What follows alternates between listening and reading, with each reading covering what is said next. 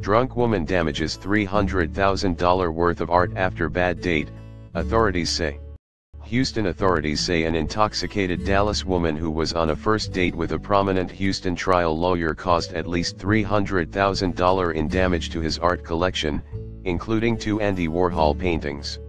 Authorities said she tore down several paintings and poured red wine on some while yelling obscenities. Lindy Lou Lehman, 29, was arrested Saturday on criminal mischief charges after her date with Anthony Busby.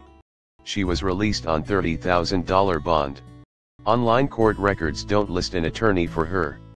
Prosecutors say Busby, 49, told investigators that Lehman got too intoxicated on their date, so he called her an Uber after they returned to his home.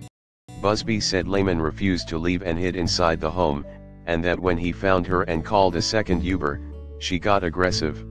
She then allegedly destroyed the paintings, and she also allegedly threw 2 $20,000 sculptures across the room and shattered them.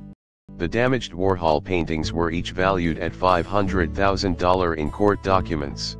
Lehman later stated in court she is from Dallas and has been a court reporter for 9 years, CBS affiliate co-reports. Busby has represented high-profile figures, including former Texas Gov. Rick Perry in an abuse of power case. Then-candidate Donald Trump also visited his home last year when Busby held a fundraiser and donated $250,000 to Trump's presidential campaign.